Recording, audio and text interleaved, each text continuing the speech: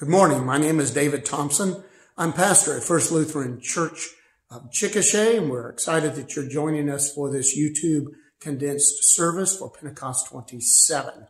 I am just getting over having lost my voice for some sinus issues this whole week, and I pray that it is not a bother or difficult for you to follow this service. I'll do the best I can. Let us begin. In the name of the Father, and of the Son, and of the Holy Spirit.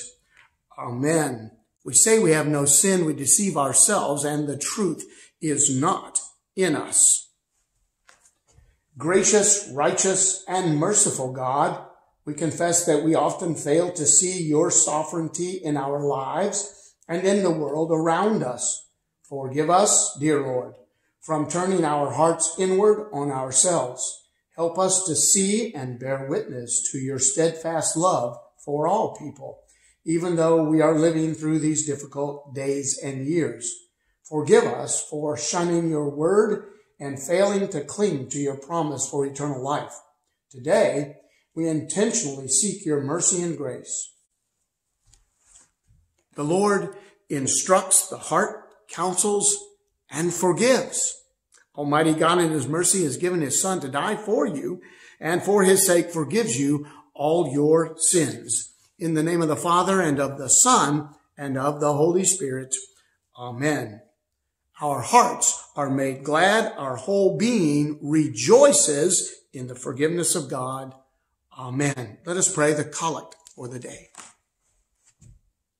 O Lord, by your bountiful goodness, release us from the bonds of our sins, which by reason of our weakness we have brought upon ourselves, that we may stand firm until the day of our Lord Jesus Christ, who lives and reigns with you and the Holy Spirit, one God, now and forever. Amen. The Old Testament reading for this Sunday is taken from the book of Daniel, chapter 12, verses 1 to 3. At that time, Michael, the great prince who protects your people, will arise. There will be a time of distress such as has not happened from the beginning of nations until then. But at that time, your people, everyone whose name is found written in the book, will be delivered. Multitudes who sleep in the dust of the earth will awake, some to everlasting life, others to shame and everlasting contempt. Those who are wise will shine like the brightness of the heavens, and those who lead many to righteousness like the stars forever and ever. This is the word of the Lord. Thanks be to God. The epistle reading is taken from the letter to the Hebrews, chapter 10, verses 11 to 25. Day after day, every priest stands and performs his religious duties. Again and again, he offers the same sacrifices which can never take away sins. But when this priest had offered for all time one sacrifice for sins, he sat down at the right hand of God. Since that time, he waits for his enemies to be made his footstool, because by one sacrifice he has made perfect forever those who are being made holy. The Holy Spirit also testifies to us about this. First, he says, "This is the covenant I will make with them after that time, says the Lord. I will put my laws in their hearts, and I will write them on their minds."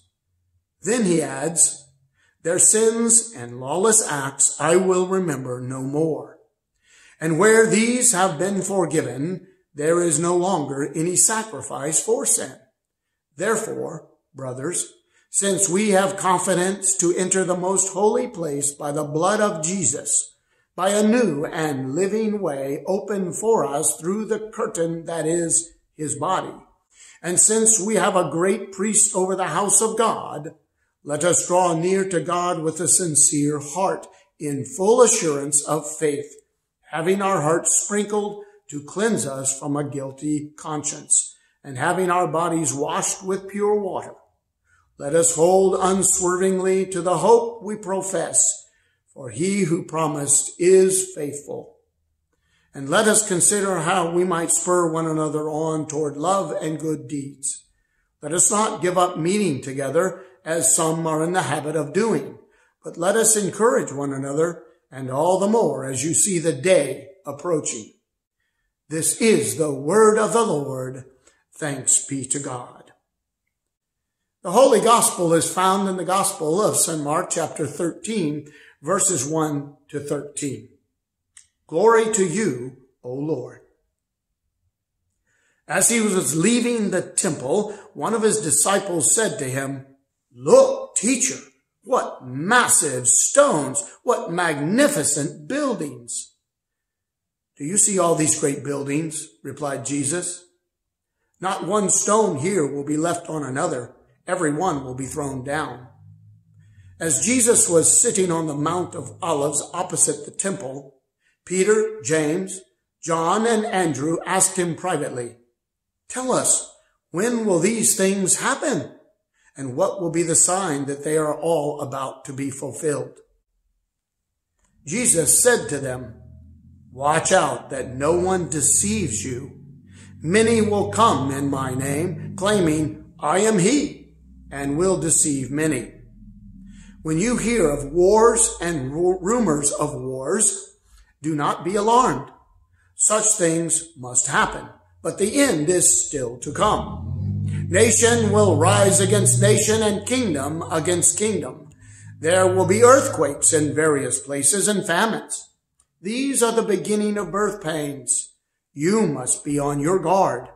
You will be handed over to the local councils and flogged in the synagogues. On account of me, you will stand before governors and kings as witness to them. And the gospel must first be preached to all nations. Whenever you are arrested and brought to trial, do not worry beforehand about what to say. Just say whatever is given you at the time, for it is not you speaking, but the Holy Spirit. Brother will betray brother to death, and a father his child. Children will rebel against their parents and have them put to death. All men will hate you because of me, but he who stands firm to the end will be saved." This is the gospel of the Lord. Praise to you, O Christ.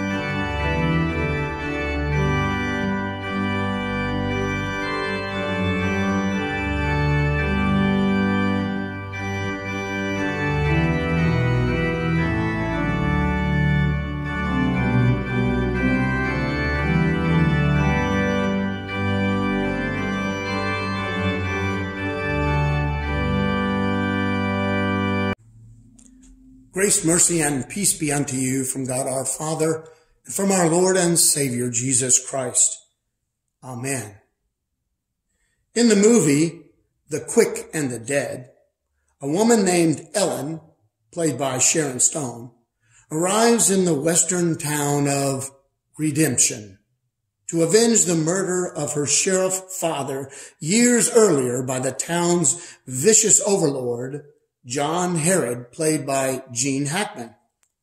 She presents herself as just another stranger competing in the deadly fast draw competition. At one point in the movie, it appears as if she's been killed, and John Herod moves on to another victim. But at the end, as if having risen from her grave, Ellen walks toward him out of the smoke that hangs over the street. She is there to kill him, and he can't believe what he sees. "You're dead," he cries. But of course she is not.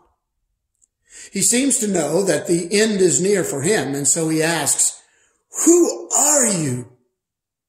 She responds by throwing down the badge of her father, and in his dying moments, John Herod realizes that his past sins were being visited upon him, and there would be no redemption for him. John Herod finally sees who Ellen is, and the realization is frightening. In a way, our text does that for us about Jesus. Maybe you see Jesus as the messenger of bad news in our text. He's not responsible for it. As we think he's harmless and non-threatening.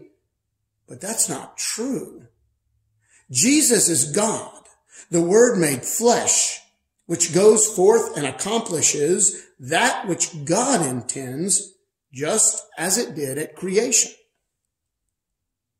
So as Jesus describes the cataclysmic events to come, they are not just depictions he sees happening out of his hands. They are pronouncements. He is in control, and things don't happen apart from what he says. They happen through what he says. As the one who will come in judgment next time, Jesus is responsible.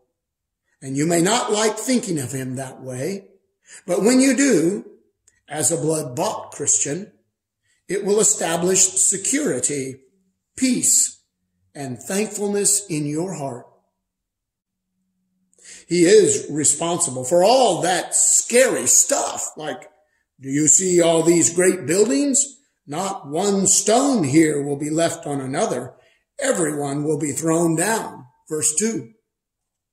That is scary. The very center of your nation's identity and religion demolished. And if that goes, then what about the city and the people? In the past, Yahweh had lifted his protective hand from over the Jews a number of times because of their sin and idolatry. The destruction of the temple in 70 AD by Titus must occur for very similar reasons. The Messiah came unto his own, but his own did not receive him. Jesus warned Jerusalem and its leaders, "Look, your house is left to you desolate." Matthew 23, verse 38. In other words, God is no longer over there in the temple, but standing right before you. To the Pharisees, he said, "I tell you that one greater than the temple is here." Matthew 12, verse 6. But they just wanted to kill him. As long as the temple stood with its daily sacrifices, it would be a distraction from the once-for-all sacrifice God himself made on the cross. Jesus is responsible for all types of calamity. There will be wars and rumors of wars. Such things must happen. But why must they happen? It is inevitable when the sinful heart of mankind wants to take charge, wants to be its own idol. The result is this rotten condition of the world we live in. But the end is still to come. Nation will rise against nation and kingdom against kingdom. Peoples and rulers will not love their neighbor as themselves. We see that because they will not repent. They will not learn humility and kneel at the cross. There will be earthquakes in various places and famines. Well, before Hurricane Katrina even hit the coast, environmental activists were already crying that global warming caused this. But it's not global warming. It's global sin. An entire creation crashing about like one of those houses flying to pieces. There's still more to come because these are only the beginning of birth pains. Verse 7. They are not accidental. Who goes into the delivery room and asks, how did this happen? See, these are what happen when the old must go because the new has come. More specifically, Jesus relates some very personal persecutions because we believe in him. This persecution will come by religious and political groups just so we can witness to them. Despite the clear word of God, families will disintegrate for lack of faith. Brother will betray brother to death, and a father his child. Children will rebel against their parents and have them put to death. All this, Jesus says, is because of me, verse 13. All this is because he is the content of our speech, our way of life, and the prince of this world hates that.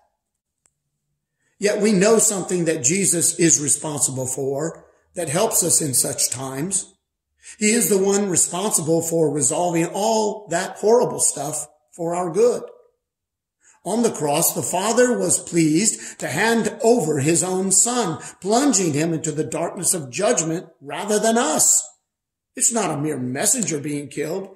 He is being held responsible for all our sin. But God is good to his word, for the one who stands firm to the end will be saved. Well, our Savior was faithful to the end, despite the temptations and roadblocks the devil put in his way.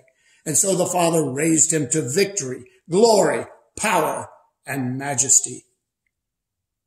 Now, as the writer of Hebrews states, their sins and lawless acts I will remember no more. And where these have been forgiven, there is no longer any sacrifice for sin. Hebrews 10, verse 17 and 18. Redemption will not be kept from us because it has been wrought by God. He is the judge, and he has declared you acquitted and free to go. Free to live in these disquieting times without fear of having missed the rapture. Free from the fear of death or poverty or oppression because he has overcome each of them. God has made a way for us to enter the most holy place by the blood of Jesus, by a new and living way. Hebrews 10:19. Who needs a temple? The Holy Spirit has made your body his temple through baptism so that you are in the presence of God wherever you go. We will not lose heart at the rumble of test rockets launched in North Korea or China, or the unprecedented indoctrination of our citizens to hate their own country, their skin color, or natural disasters, for they are merely opportunities for Christians to comfort the terrified with the gospel of Jesus. We acknowledge our nation's fiscal cliff, but know that the most precious treasure, God's Son, has already bridged the chasm between sinners and God. We have a place prepared for us. Our names are written in the book, all because Jesus is responsible for saving you, and his love stands firm to the end. And what are we to stand firm to the end with? It's not the effective and dynamic growth of Christianity in our nation. That's not happening. Or the moral improvement of our society. No way. Or the powerful free market economy that once brought about the most thriving middle class in history. Oh, my brothers and sisters in Christ, look to Jesus, who is responsible for a cornucopia of blessings. Oppression, poverty, persecution, and disappointment cannot take away the word of God and all its promises fulfilled in the past and unfolding even now to be fulfilled in our lives. What a bedrock to face the challenges ahead. Well, Mel Gibson would say, they have taken our savings. They may take our land, and they can even take our lives, but they can't take away the means of grace. Think about it. God's word, connected to simple elements of water, bread, and wine, yet it is the very heart of our freedom and endurance to eternity. Jesus is responsible for your closest friend, your most trusted spouse, and the flock of children and grandchildren that pick your brain about the mysteries of life. Jesus is responsible for the air you breathe and the beating of your heart every hour, minute, second through all these years. Jesus is responsible for the beauty of music, the intoxication of a kiss, and the thrill when a butterfly lands on a child's finger. And even when friends betray, spouses break their vows, and the children disobey, we have the blessing of forgiveness that restores relationships. When our bodies fail us, our music goes out of style. Butterflies die off from pesticides, and kisses only bring germs to mind. We have the blessing of the resurrection, when all things will be renewed. Give thanks unto the Lord this week for all the truth, all the grace, and all your blessings, for Jesus is responsible. In Jesus' name, amen. Let us pray for all the people of God in Christ Jesus, and for all people according to their needs. Lord God Almighty, you are responsible for the whole church. Grant us the firm conviction to proclaim the gospel of Christ throughout the world as a testimony to all nations.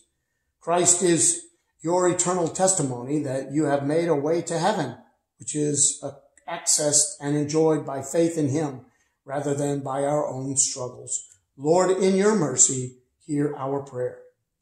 King of all creation, you are responsible for all nations. May your word go forth and convert all the leaders who govern, that they may acknowledge the authority of God in Christ Jesus and fulfill their duties according to his holy word. In the midst of all those calamities we have been prepared for, your people will reach out, help, assist, pray for the despairing, and indeed be a bright light in a dark place, drawing all unto Christ. May it be so with us. Lord, in your mercy, hear our prayer. Great physician, you are responsible for those who are sick, hospitalized, injured, and enduring treatments. Especially we lift up Harold Moling, Bob Walden, Lisa Stonehawker, Eli Strutton, all caregivers, Karen Collins, Marcy Clark, Dorothea Thorson, Janelle Goulet, Willie Mae Gherkin, and Evelyn Lyle. Grant an increase of wisdom and patience to their caregivers, that all may firmly believe God's strength in the midst of weakness. Lord, in your mercy, hear our prayer. Redeemer and Savior, you are the right hand of God and are responsible for all soldiers and first responders whose vocation is to place themselves in harm's way for others. Watch over them and protect them, that they may restore and keep the peace, giving hope to the hopeless and instill fear in the wicked. Lord, in your mercy, hear our prayer. Heavenly Father, you give all things, pouring out blessings upon both the good and the evil. Therefore, you are responsible for the fruits of the earth. Grant faith to those who are harvesting the fields, that they may have patience, work diligently, and bring forth the abundant blessings you alone have provided. Bring to our state favorable weather, for we who worship and rejoice today, may all of our hearts be gladdened as we receive the good gifts from you.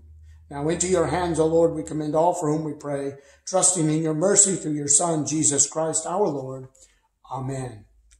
Our Father, who art in heaven, hallowed be thy name. Thy kingdom come, thy will be done on earth as it is in heaven. Give us this day our daily bread, and forgive us our trespasses, as we forgive those who trespass against us. And lead us not into temptation, but deliver us from evil. For thine is the kingdom, and the power, and the glory, forever and ever. Amen. I'd like to share some announcements with you. We have a couple of birthdays this week. Laverne Green on the 15th, and Gwendolyn Widener on the 19th. Might want to send them a little card or text on this special occasion. Also, our live nativity is coming up on the December the 3rd from 6 to 8:30. We've got a few names up there, but we need at least 9, if not 10. So please do that and be a part of it. It's exciting. We'll have hot chocolate afterwards. Also, I need a coordinator for caroling to our shut-ins. I most likely will be recovering from surgery. I know you don't believe that I'll ever get that done, but I will. And so I need somebody that's going to just kind of get those few names and routes and gather people together. The material's all done. That's not a problem. And so please sign up on the main bulletin board for that. Also, just a great happy day for Scott and Renee Martin. They have been able to buy a home just this last week. And so we rejoice with them in that blessing from God. Well, I want to close with the benediction. The Lord bless you and keep you. The Lord make his face shine upon you and be gracious unto you. The Lord look upon you with favor and give you peace. Amen. And please, if you're not able to come in person next week, then join us again on YouTube for the last Sunday of the Church Year Series B.